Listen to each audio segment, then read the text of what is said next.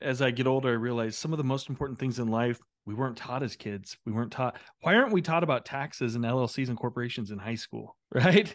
Like, why aren't we? That's a great point, bro. That's, if you want to change your marriage, you got to change the man that shows up to the marriage. And if, primarily we think that relationship problems are a problem in the relationship. And so we go to marriage counseling or we read a book on marriage or, we go to a marriage retreat when in reality, the problem is not a problem in our marriage. It Mhm. manifests in our marriage, or the marriage problems are a byproduct of the real problem, which is always a deeper issue inside of us.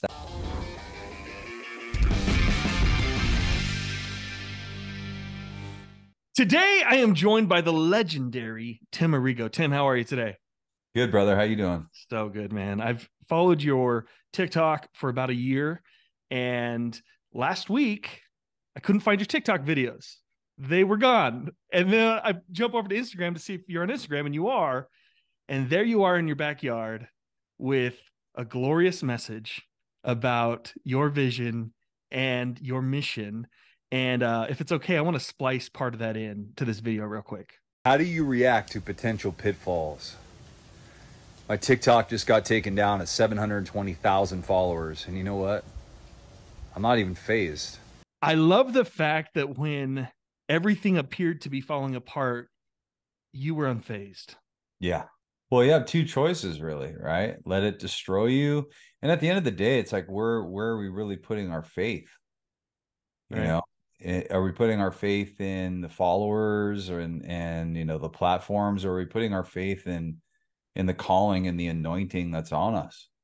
Right. And the fact that, even if everything collapsed and fell apart, where else am I going to go?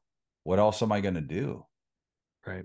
And for me, it's, I'm going to continue to be of service, and I'm going to continue to help people, and nothing's going to ever prevent me from living that way. Right. Right. It was very cool that even in the face of potentially, depending on how your funnels are set up, potentially losing a lot of income, you're just like, hey, it's going to work out. And it did work out. It was reinstated a few days later, I believe. Yeah, yeah.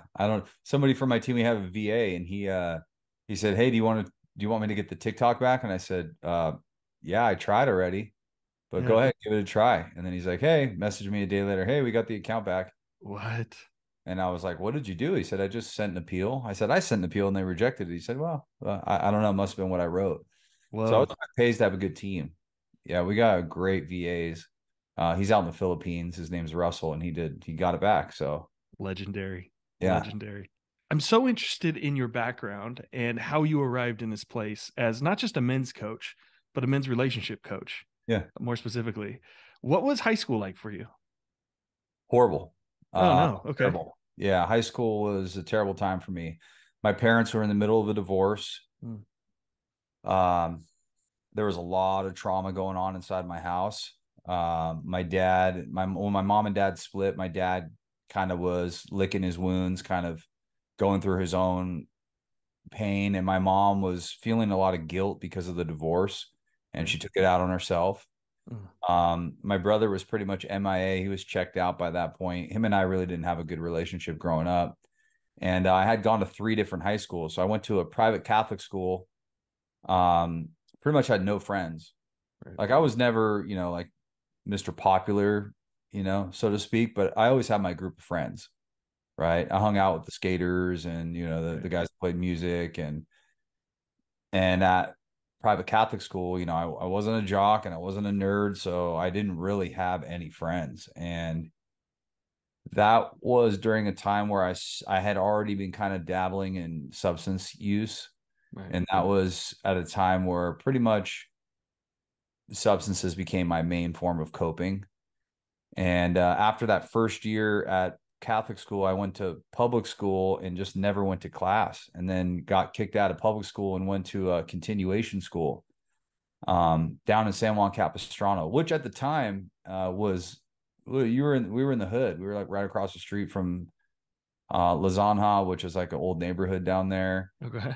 Um, it was the first high school ever built in Orange County. Whoa. Ever built in Orange County. So it's right next to the San Juan Mission, which was built in the 1700s. Yeah. Okay. I'm familiar. And yeah, it's right next to that. It was an old high school. There was so much asbestos in the ceilings and stuff that they couldn't do any remodels on it. So it looked very similar to how it looked back in the day. And we went to Whoa. school there, 5, 6 hours a day.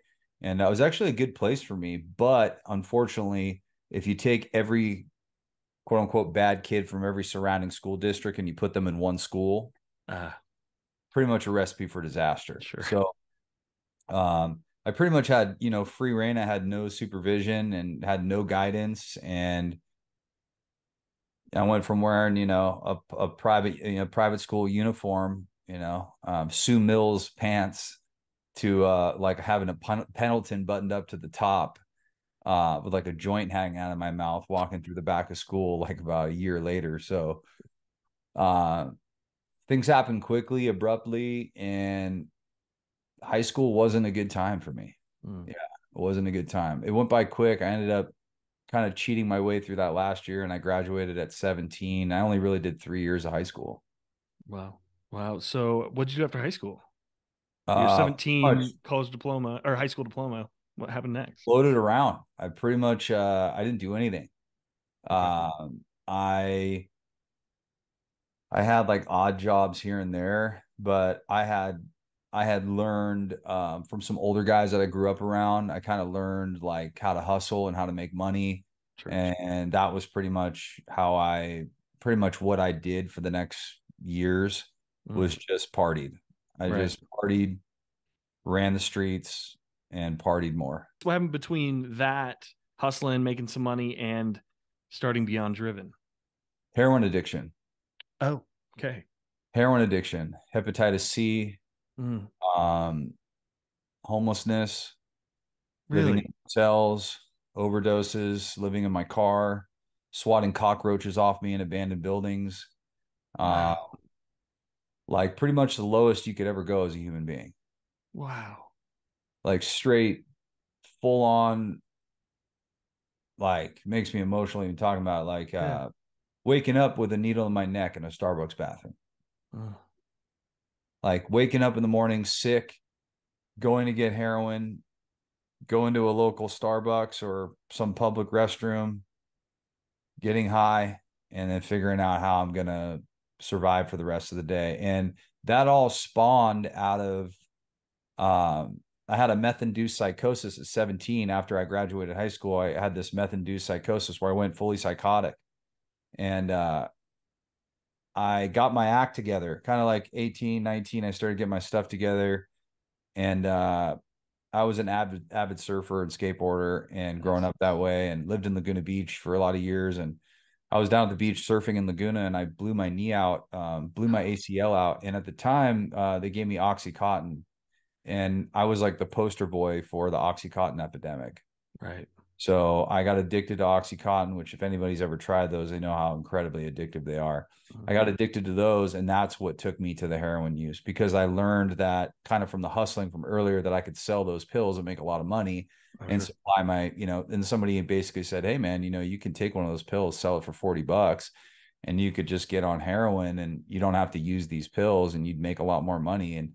And I didn't know, like, back in the day, for me, like if you used heroin, if you crossed that line, like only convicts and like certain people did that. Like, Right. so, and I always was the guy like, I'll never put a needle in my arm. I'll never do heroin. And next thing you know, man, I was strung out and I was just angry. Like I was just angry at the world, man. I was in so much pain that I was just angry at everything and everyone, including myself. And it was almost I felt like the whole time was like I was like a cry. It was a constant cry for help, dude. Like I'm dying and I'm so angry at everybody. Like I want help, I'm not accepting help. Right. I'm hurting everybody around me. I'm hurting my family. I'm burning bridges left and right. Mm. And then it just got to the point where I knew that it would be better off if I just kind of went ghost and just disappeared. And that was pretty much when I just kind of started to disappear for a What month at a time. fast? So you would just like cut off contact with any friends or family and just Yeah. travel or just Yeah. hide out? Yeah. Wow. Yeah. Yeah, Wow. because when you're addicted, when you're addicted to hard drugs, it's the narrowing of your focus on one goal, right? Sure. So it's no longer about, my promotion and college and my family and, where I'm going on vacation or the next business. All you're thinking about is like surviving, because if you don't, the hard drugs and, even alcohol, they play on your brain's reward system, on your Right. limbic system. And so actually that part of your brain, after a while, because your brain is always undergoing homeostasis, it kind of adjusts to the drug use. And so it that part of your brain assumes that the drug use is necessary for survival. And then on top, Okay. you Yeah. get incredibly sick. So you're pretty much constantly just in a state of survival. Mm. And then of course, like the violence and the crime and the underworld that comes with all that, which PTSD comes with that, chronic anxiety comes with that, because if you live that life, like, you're not going to come out unscathed. Right. Like, you're going to come out with some stuff that you got to deal with. And the drugs are never the problem, right? And it's always just a way that we solve a problem. I mean, drugs don't cause drug addiction, just Sure. I like, get. Yeah. a pack of cards doesn't cause gambling addiction. Sure. Food doesn't cause food addiction, so the reality is it's not about why the addiction, it's about why the pain, like, not what's wrong with you, it's what happened to you, like what's going on with you on the inside, Mm. right? That causes you to have this type of relationship with yourself, Right. right? Where you abuse yourself and neglect and abandon and betray yourself. Like, why? What is this about? Right. Um, and I think it was just, for me, it was about a lot of pain and a lot of self-hatred and no direction and no guidance, and knowing I had gifts, but not knowing how to tap into them. Right. Well, the version of Tim that you're describing, and I've seen a photo that you put on Instagram of this version of Tim and the version of Tim that we know today are completely different people. What Yeah. was the moment where, or was there a moment, or were there many moments Yeah. where Oh, you yeah. There was a decided to make moment. a pivot? There was a Yeah, moment. there was a moment. Yeah, there was a moment. So all my friends, pretty much like all the guys I hung out with and grew up with, all died or went to prison. Oh, And I had a good friend of mine who was a mentor of mine. He was like a father figure to me. He was like an older brother, and he died right in front of me. And he had hepatitis C, and his liver was failing, and we became like inseparable during that time. And mm, I was there at the hospital when he took his last breath. And then I kind of, after that, I decided, like, I'm not gonna do hard, like, I'm not gonna, inject hard drugs. I'm just gonna kind of get on methadone and kind of be on cruise control. mm, And and then I found out that I had hepatitis C. And and the doctor's like, "Hey man, are you sitting down?" I'm like, "Should I be?" I did some routine labs, and he's like, "You sitting down?" I'm like, "Should I be?" He's like, "Yeah, you got hepatitis C, dude, and your viral load is like through the roof. It's in the millions. And you're, based on your genotype and the way your liver enzymes look right now, like, we gotta treat this right away." mm, So of course I kind of had seen my best friend just die from it. And right. so I kind of felt like it was a death sentence. Sure. And I went to the doctor to try to tell him, "Hey, I want to get off these drugs." And he was like, "Well, we're not doing that. Like, I want to get off these pills. I want to get off the methadone and I want to get off the Xanax." And he was like, "Oh, we're not doing that." And I had this white light moment in my room where I realized I heard a voice and it spoke to me, and it said, "This whole time you thought you were in control, but really you're just a slave." And I got really anxious and I almost had a panic attack, and I wanted to get off everything because I realized I had been basically high for 14 years nonstop. Wow. And I went to the hospital to try to detox, and they were like, "Oh, you're doing interferon," which, if anybody doesn't know, interferon's like chemotherapy. Okay. So I started doing the interferon for the hepatitis C, and they wouldn't detox me on the interferon because interferon is really, really brutal. It's just like chemo; it's brutal. Oh, wow. Um, the side effects are almost intolerable. Really? A lot of people will commit suicide on it. Mm. Most people don't finish the treatment. You have to do it for 48 weeks. Oh, geez. And they've come out with much more humane ways of treating it now. Okay. But back then, interferon was the only option. Right. And they rejected me and they said, "We can't detox you." but I'd already made my mind up that I wanted to. So a guy followed me outside. His name is Chris, and he goes, "Hey man, we can't help you, but this guy can." And he gave me a sticky note to a doctor. I went and saw the doctor. He gave me like a grassroots, you know, like prescription, detox pack. I went home and I detoxed, and on the third day of my detox, no sleep, no food, completely disoriented, muscle aches, literally going in the shower and just punching my legs until they would stop like being restless. Oh, And I would just turn on the shower as hot as it could go and put my legs in there and just punch my legs until they would just stop. I would stop kicking my legs. what did he give you? Just some tincture? Phenobarbital, Suboxone, Okay. Tegretol, and he gave me like some methocarbamol, like some other muscle Okay. relaxers. And so I took this stuff for a couple of days, but it really wasn't really helping. And on the third day, I put my hands in the air and I put my face on the ground in a prone position. I put my hands in the air and I said, Jesus, if you're really real, I said, if you're really real, you can have my life. I said, you can kill me right now. You can have me. You can do whatever you want. End my life. I'm done. I said, you Oh, can kill me if you want. You can take my life. I said, do whatever you want to do with me. I'll serve you for the rest of my life if you're really real. And that was the day my life changed. And about really? 30 days later, yeah, about 30 days later, I started working in substance abuse and mental health. And I quickly realized that I had a gift very Okay. quickly. I realized that everybody else, I kind of looking around thinking like, does everybody else feel and think the way that I do about these people? And I really realized that, not to speak negatively about anybody in that environment, but a lot of people are just there because they're working. Right.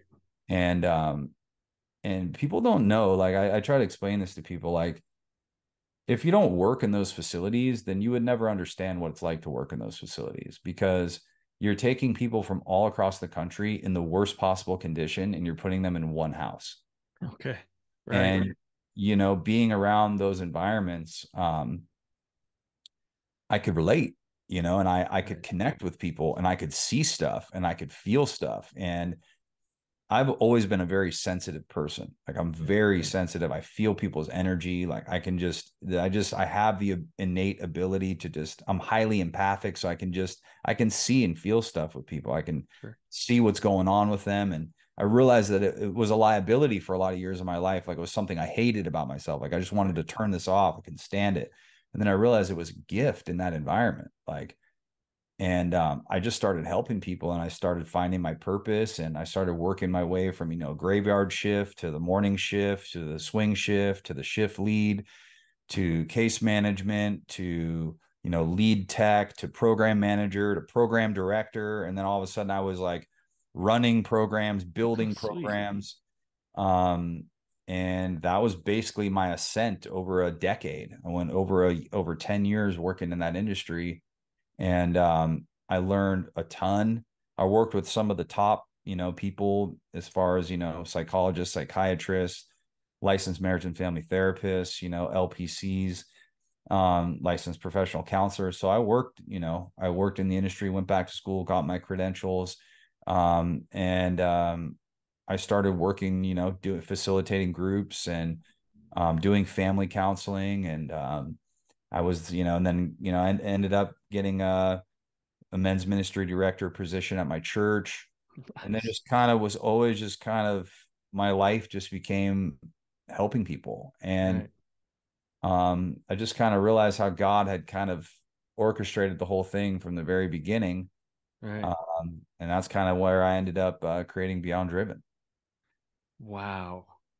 Wow. So from working in the ministry and the facility, at some point you're like, okay, I can take the show on the road and help people nationally, if not globally, and create a program.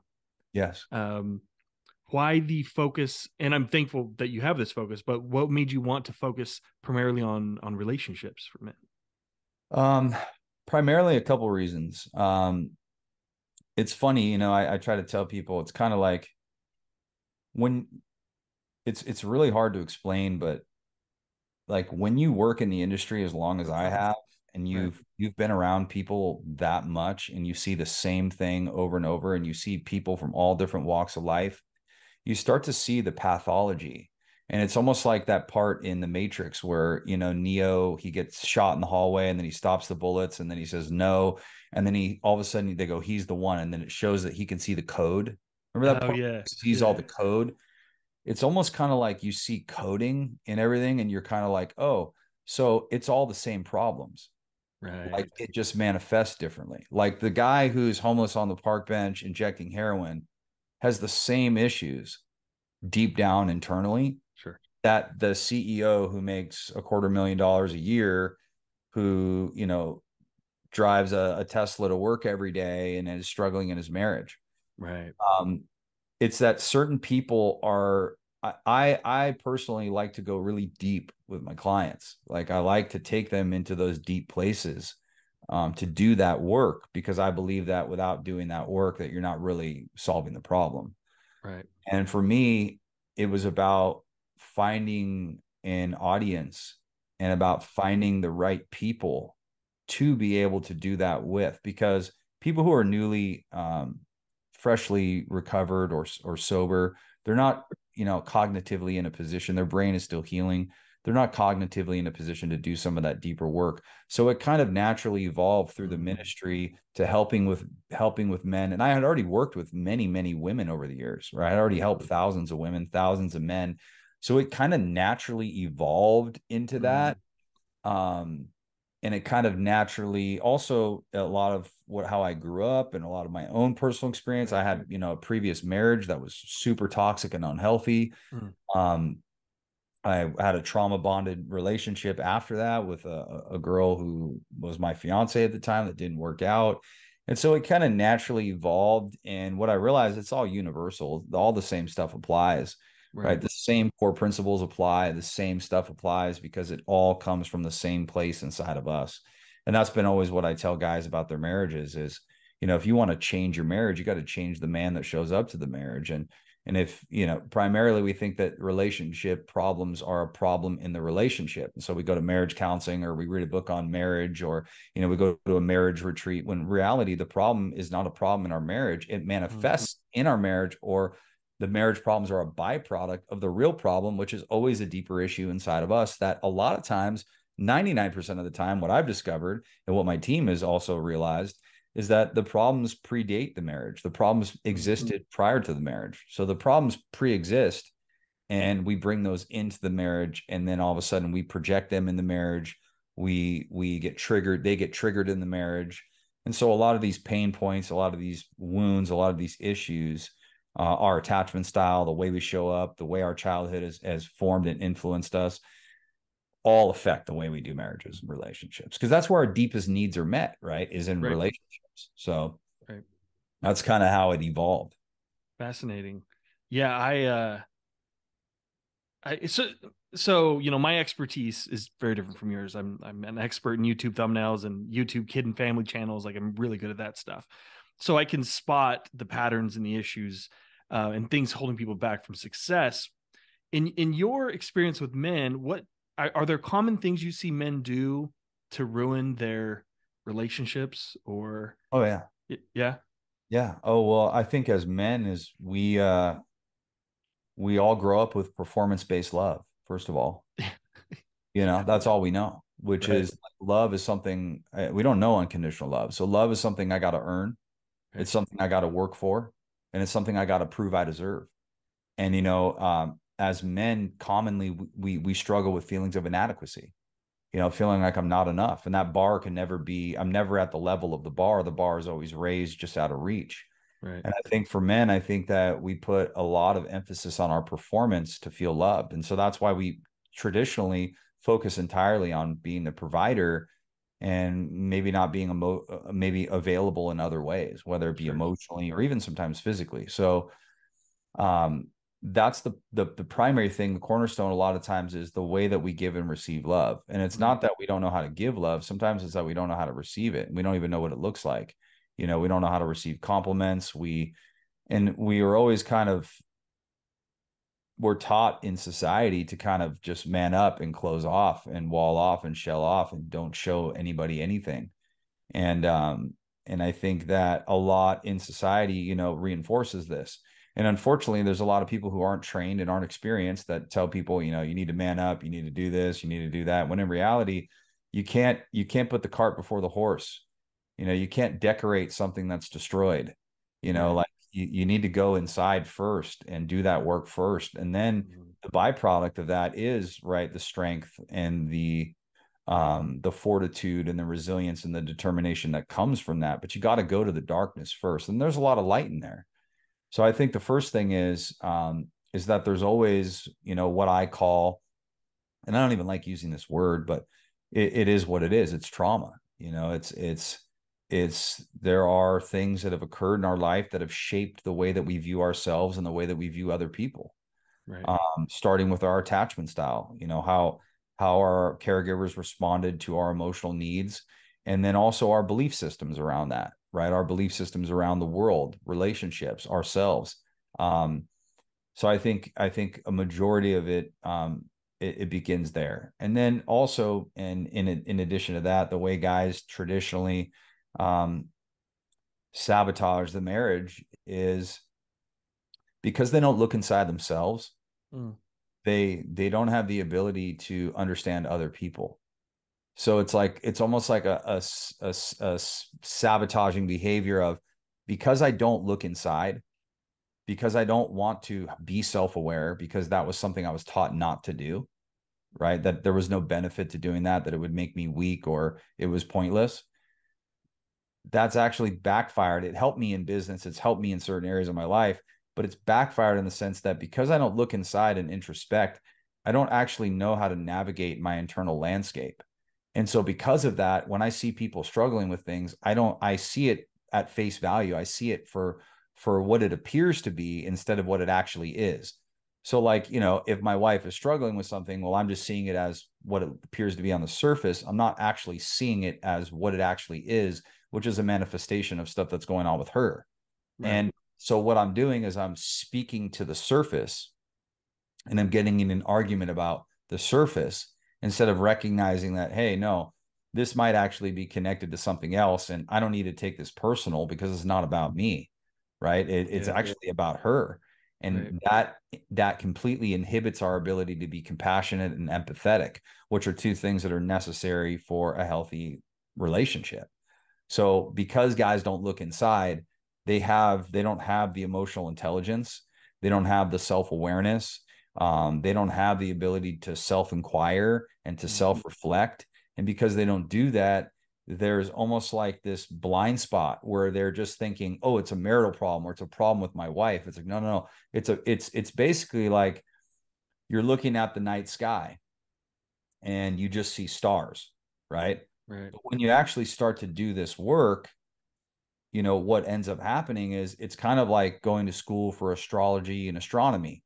You come back in that same hilltop, you look at that same sky, you see those same stars, but you see Mm. something different. And Right. now Right. what you're seeing is you're like, oh, wow, you know, there's these constellations, there's Aquarius, Sagittarius, Gemini. Oh, wow, I can see what's actually going on here now. I didn't see any of this before. It's like walking through a forest, you know, and then you're just seeing trees. And then you go in with a botanist and he's like, hey, these are these kinds of trees and this kind of moss. And then all of a sudden you're walking through and now you can have distinctions. Now you can make Mm. distinctions about what happened. And I think the problem is men traditionally were far less emotionally intelligent than women. And I think that we can't make those distinctions. And without the ability to make the distinctions, we just kind of can't solve the problem. And then it's like, if I can't solve the problem because I'm jabbing a round peg through a square hole, then the natural thing we a lot of times do is just get frustrated and just say F it and just walk away because I'm thinking that it can't be solved. Right. Right. You just touched on so many things that are super relevant in my life. It's pretty common, you know, what I've seen, you know, a lot of the guys that we work with, they crush it in business. Mm. But the problem is that they, you know, here's the thing about work too, you know,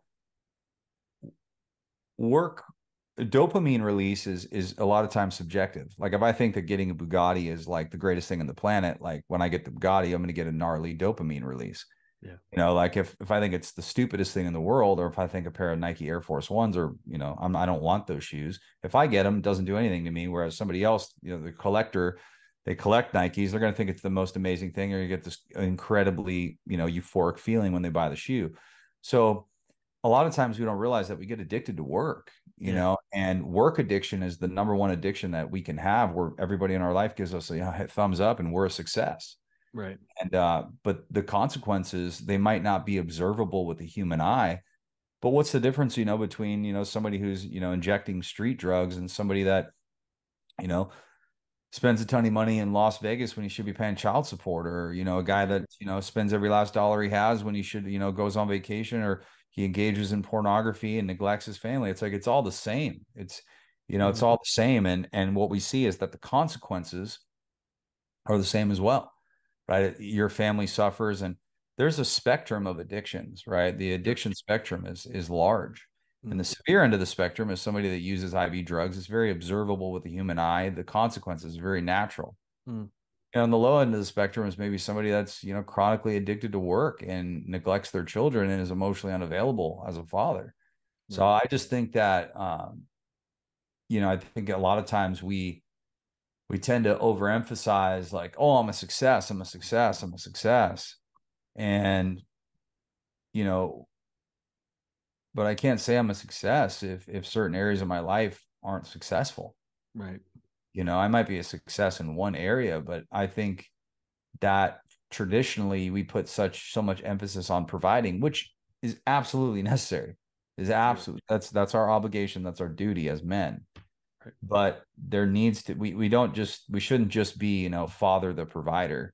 You know, Right. we should also, or father the disciplinarian, you know, or father, you know, the audience, you know, hey, go tell your dad what you did today at school. It's like we sit there and listen. Oh, wow, great. It's like that's a lot of times our role. Sure. We should also be father the nurturer, you know, father the mentor and the teacher.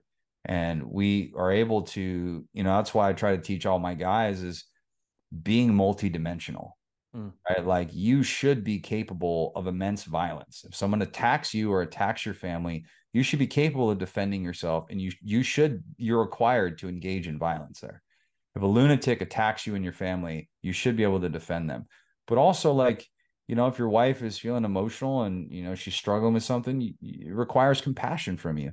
Mm. You know, some moments require discipline from you. You know, it's you wake up early, you don't feel like hitting the gym. You know, it's like some moments require you to, you know, downshift and be more calm and more composed. Some moments require assertiveness and you'd be more direct. But I think a lot of times we take on this one-dimensional version of ourselves where we Mm. try to use that same power through mentality we use in our world of business in our marriage and family life.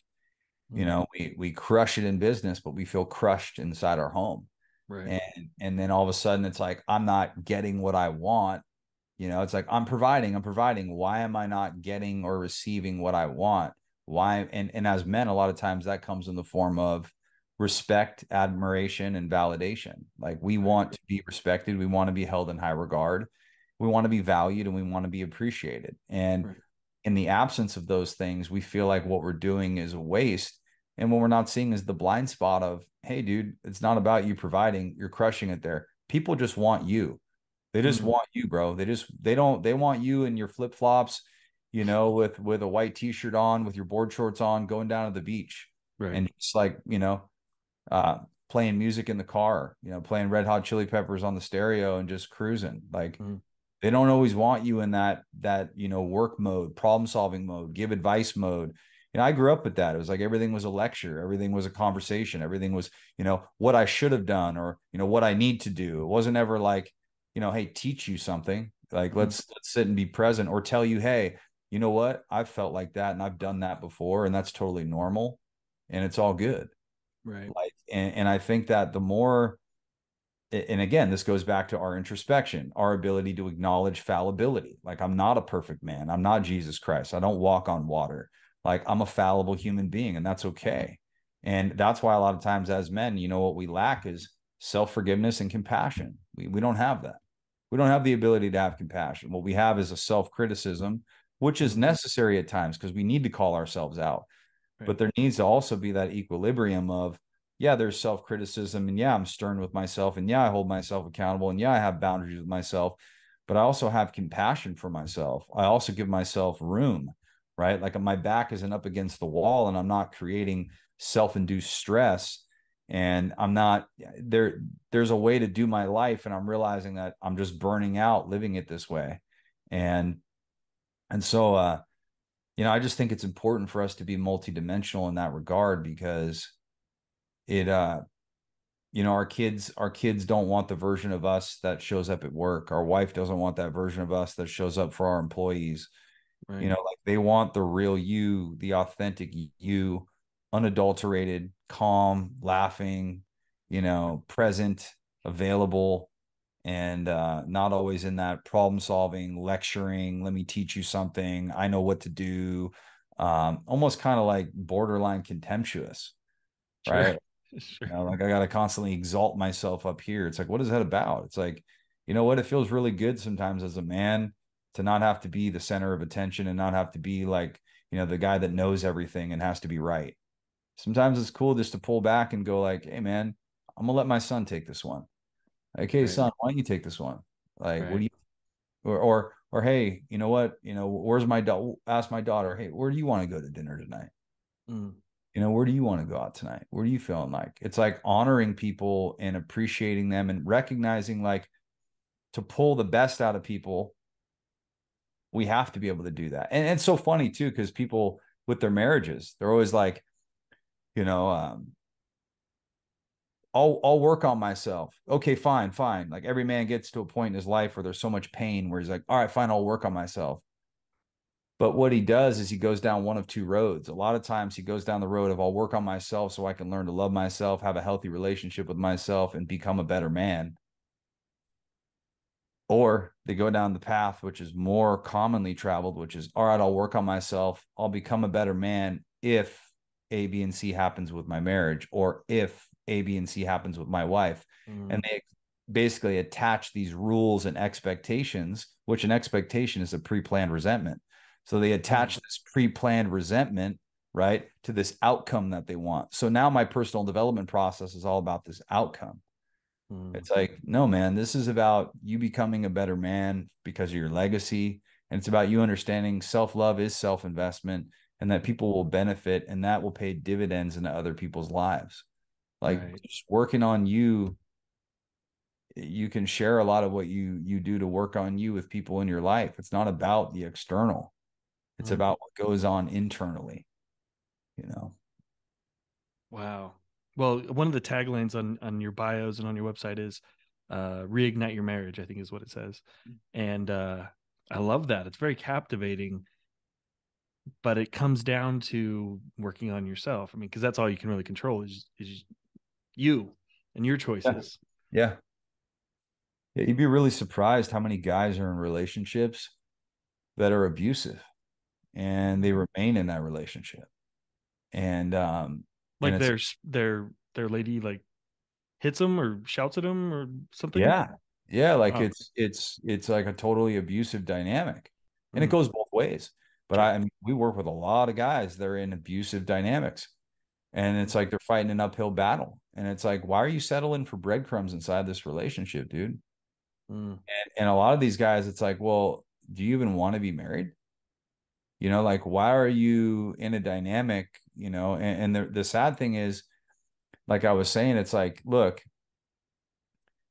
do you believe you can bring the worst out of people around you? It's like, well, yeah.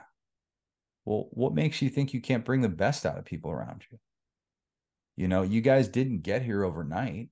Mm. When you got married, you were at a good place. So it's like, you know what? Sometimes, man, you didn't water the garden, you didn't fertilize it, and parts of it die.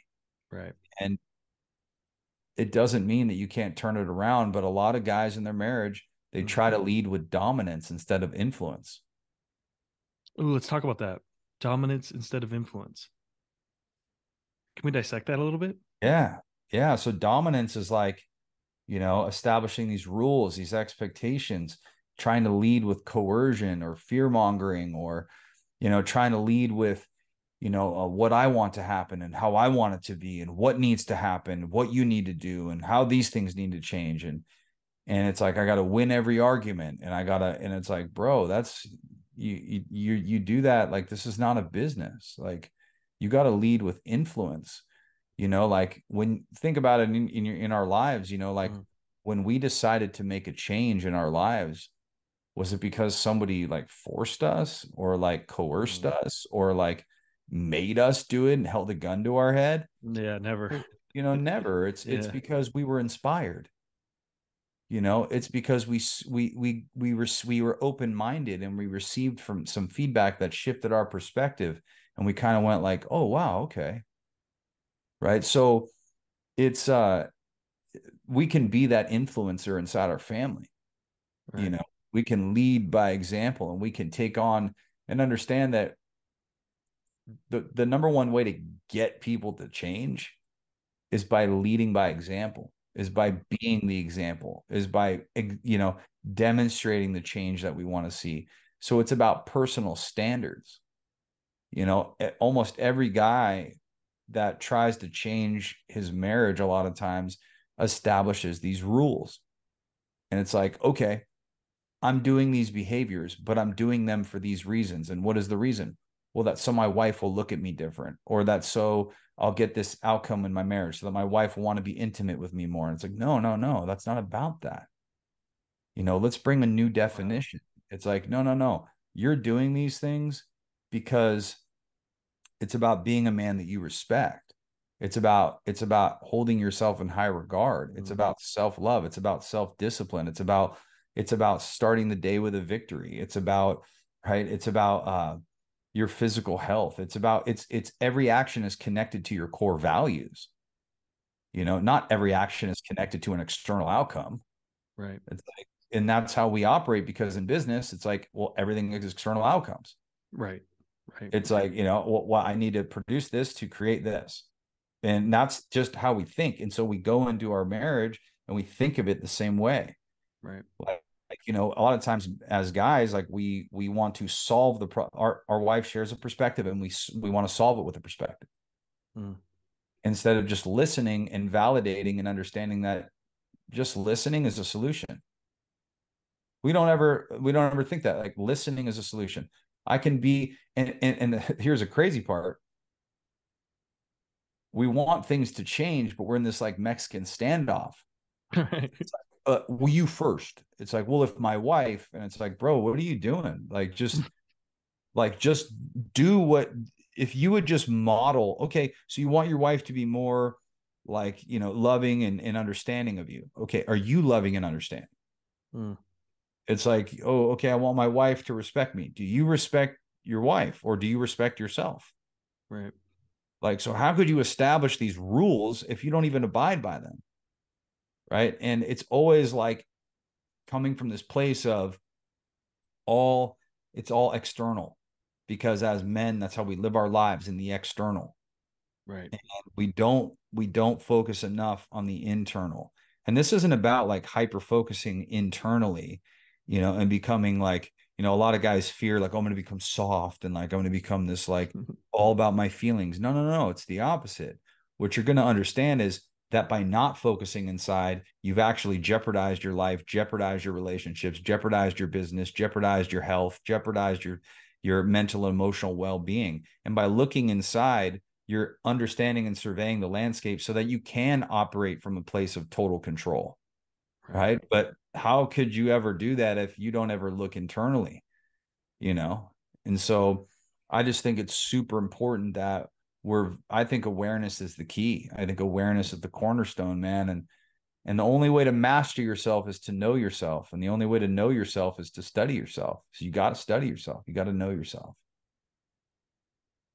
Yeah, it's so important, but like as I get older, I realize some of the most important things in life we weren't taught as kids. We weren't taught. Why aren't we taught about taxes and LLCs and corporations in high school? Right? Like why aren't we That's a great point, bro. That's so powerful, because I wonder that all the time. right? Like why was I 30 before, or whatever age I was, before I knew the difference between an S corp and a C corp? I was 20. I had credit cards before and I was probably like 23 or 24. I had credit cards And I didn't know that, like, if you just call and say, hey, I don't want this credit card anymore, it's going to mess up your credit profile for years. No idea. I had no idea. There's so many things that, we're not taught. And a lot of the guys that we work with, 50, 60 years old, and they're like, dude, how was I never taught this information? Mm, Because we're big believers in education. So how was I never taught any of this? Like, I never knew that, I never knew about amygdala hijacks. Like, and that's why I have these angry outbursts. Like, I never knew about like self-defeating belief systems. Like, I never knew about emotional intelligence. Like, I never knew about any of these things. Like, why? How is this like? How am I not aware of what's going on here? And opening up that door is so empowering for them, because then they realize, like, wow, as men, what we want is tools, right? mm, That's why therapy is my opinion. Therapy sucks for guys. sure. It's a good first step, Right. because it can be cathartic and we can get some stuff off our chest, which is helpful because a lot of times we don't talk. But Right. at the same time, after a while, you get to the point where you're like, all right, so what are we doing here? What are we solving? You're like, got anything for me? You got a strategy for me? You got a tool for me? You Right. got a technique for me? And unfortunately, that entire therapeutic model is based on dependency. So it's like Yes. you going to another person to provide you with something. And I'm the believer of, men can solve anything if you give them the right tools and the right people. Teach a man to fish, he'll fish for a lifetime. And, we understand the power of proximity. And a lot of guys have never done personal development. They've never spent money on a coaching program. They've never invested in programs. I've invested well over 100K on programs, well over that. Right. Wow. And those programs, most of which we used, for business and learning about business, Sure. were incredibly beneficial. And I try to tell guys all the time, it's like, you would never understand the benefit of doing this work. It's like, why would it's so funny. We'll spend money on like a boat, an RV, like a new car, like a new Right. home, vacation, but like we'll skimp on our mental and emotional health. It's like, oh, I want to go to BetterHelp. It's like, dude, why do you want to spend $50 on don't you understand that the greatest ROI you could ever get is working on you on the inside? Why are you trying to skimp on that? Like, dude, go lock in with some people that you connect with, that you can get some good results with, where you can learn some tools and some strategies that you can actually deploy today to get results and help you turn this around quickly. Right. Right. No, I've gone to therapy multiple times in my life, but there's always a moment where I'm like, wait a second, are we're really not trying to solve problems here because you want me to keep coming back. Right. I'm not given tools. And I have found benefit from, various sessions over the years, but man, it's a Yeah, racket. it is. And I think that model is going to go away. I really do. I think there's a lot of gatekeeping that happens. Mm, And like I said, working in the industry next to these people for years, yeah. I always saw almost this like pretentious attitude towards the client of like, well, the client's not capable of understanding. So I'm not going to teach the client what I'm using on him because he's not. And it's like, no, no, no. Yes, he is. If you would Right. just empower this guy and you would spend some time with him and teach him, trust me when I say this guy is not dumb. Right. Even guys coming off of drugs, it's like the guy's not stupid. Stop treating him like he's dumb. Like Right. stop acting like, and that was what inspired Beyond Driven, which was my frustrations with that clinical world and that setting of this kind of gatekeeping and withholding and not empowering the client and not believing that the client had the solution. And Mm, but yet ironically, they'll sit in a session with you and ask you 47 questions right. because they're bound by a code of ethics that inhibits their ability to give you advice because it's considered bias. And so they're like, oh, well, it's like, well, what do you think I should do in my marriage? Well, Tim, it's not about me. What do you think? And it's like, oh, that's what we're doing here. So we're doing this reflective listening shit, right? It's like, well, if I could solve this fucking issue, I wouldn't be in the office. So why are you asking me now? I thought I was going to come and you were going to give me answers, Right. right? And so many guys get lost in therapy, and then what happens is because therapy doesn't work, then they all of a sudden they give up and they're like, Mm, it's pointless and it's a bunch of hogwash and it's fairy dust, and I just need to go back to powering through. right.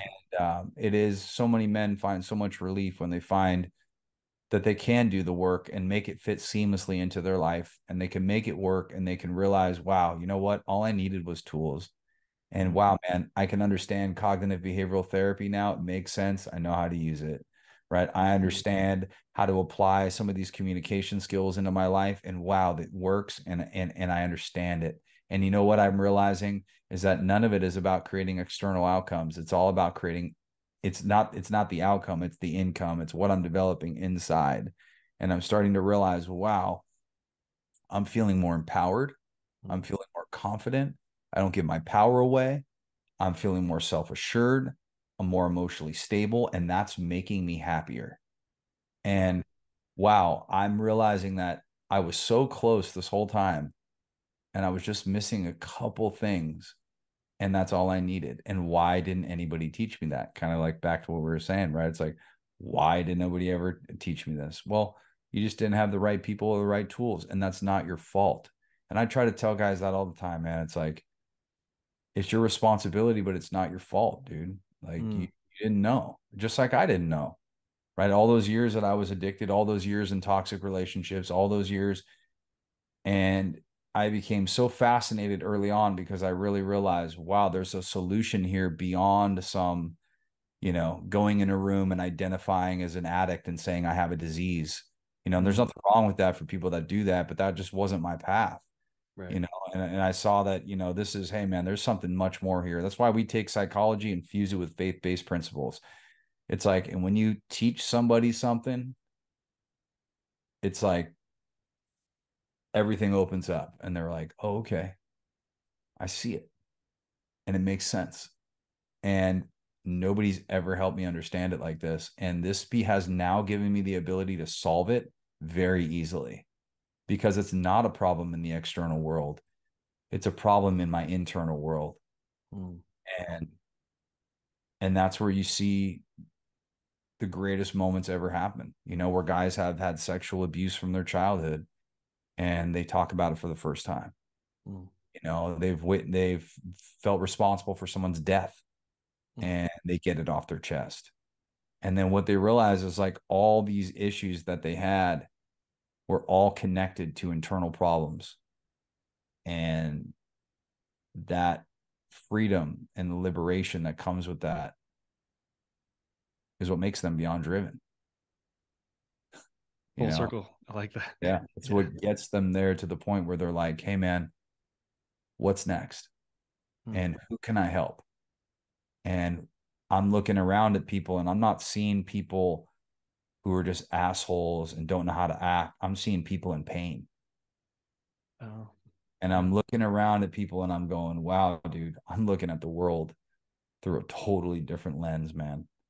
And I'm looking at this guy at my work and I'm thinking, I used to think this guy was just a jerk. Dude, this guy's hurt. And then all of a sudden you're like, I bet you that guy's hurt. And then all of a sudden you hear his story and you're like, I was right. And then you start seeing things for what they actually are instead of what they appear to be. Why? Because you did the work on you. And so because you did the work on you, that exchange is so high, because you understand, if I can go deep inside of me, I understand people on another level, because it's all the same. Nothing is new under the sun. We all go through the same things. And as men, when we struggle, we think we are the only guy on the planet going through it. Yeah. I'm the only guy that feels insecure right now. I'm the only guy that feels like he's not good enough. I'm the only guy. It's like, no, you're not, dude. No, every other guy is going through it. You know what they do? Just cover it up better than you do. Just not talk about it more than you do. Right. And they're doing the same stuff you were doing to bury it. No, bro. We're all the same. Right. That's powerful, man. That's powerful. And what a better way to look at people, instead of that guy just being a jerk, but instead seeing the human side of them. Yeah. Wow. What a reality shift. It's fascinating. So your coaching program, is it one-on-one, group coaching, all the above? How does that Yeah, all look? the above. Yeah. So we have a platform, we have a training platform, and we have a course, and we have curriculum, and we have tools. that we teach and empower clients with. They're all our proprietary tools. And then we do group coaching throughout the week. So we spend like 5 hours a week with our clients. Wow. And then we do the one-on-one element too. We also do masterminds and fly-ins, and we do some private events and stuff like that too, which are super powerful. Wow. But our main goal is to provide value in whatever way we can, Right. is to help people however we can, Right. even if it's through the free resources that we offer. Um, so yeah, the program is we're always making improvements. So I'm working on a amazing workbook right now that is going to be a part of it. So it's going to be like a step-by-step guide, because I have the course, but now I'm going to put like actual physical like workbook with it that will Nice. allow somebody to kind of go through the process of back into that self-study, that self-reflection, to kind of get to the outcome of understanding, connecting the dots really quickly. That's my goal with all clients, is that in real time you'll be able to connect the dots. And that's how we help people change, is how can I change my behavior and my immediate impulse or reaction to do something in the moment, or change my perspective, or learn and understand what's actually happening internally as it applies to what's happening externally. So it's the coaching, it's the groups, and it's the curriculum and the platform and the Wow. community, of course. The Sure. communities, Yeah. the Right. communities. When these guys realize they got a safe place to go and they come into the program, and you know 30 other guys are going, dude, welcome, I'm so glad you're here. They're like, oh, not, this is weird. It's like, yeah, well, welcome, dude, glad you're here. And guys are like, this is really weird. Sure. It's a brotherhood, it sounds like. Yeah, oh, it's Yeah. definitely, it has to be, because in order for a place to be a healing place, you got to expose wounds. Yeah. And guys who have never exposed a lot of this stuff, Mm. they expose it for the first time, and they're met with no judgment. Mm. And so there's no shame, Right. and they feel safe, and they want that next guy to know, hey man, this part of me carrying this on, as a Mm. part of what I did here and the work I've done, is to invite you in and give you permission. And that's what I've always told guys, is by you opening up, you're giving another man permission. You're telling him it's okay. And hey, man, I'll go first. And I already did go first. And I'll go first again. And I'm not afraid to share with you. And then guys go, that's going on with me. And I never Mm. told anybody, or I'm not comfortable talking about it. And I'm learning how to do that. And once we start to open that up is when guys can finally get better. And the Right. sad part is, a lot of times, we're told as men to cover that stuff up further with the bravado, and it doesn't work, you Sure. know. Just Right. just power through, just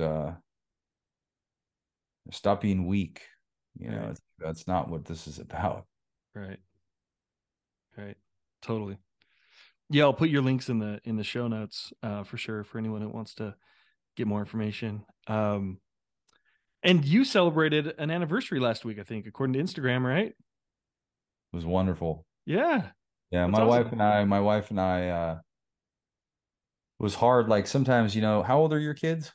13, 10, and 5. Yeah. So like when you got young kids, it can be hard to get out, Oh, get sure. Yeah. to watch the sitters. I'm grateful my folks are still around. They're in town, and they watch the kids. So we get support with that. That's awesome. Um, but yeah, man. Yeah. I'm grateful, dude. Kids are awesome. Life is awesome. Um, I'm just grateful to be here and talking with you and helping people. And I hope somebody got some value out of this. I Um, did for sure. that's Absolutely. good. Yeah. Yeah. Thank you so much. I know you're a busy man. So, yeah, thank you for your time. And Thank you, if I can ever be of service to you in any way, you know how to reach me. dude. Likewise. All right, brother. I'll let you go here. Thanks again, All right, Tim. brother. Appreciate you. Thank you. You got it. See ya.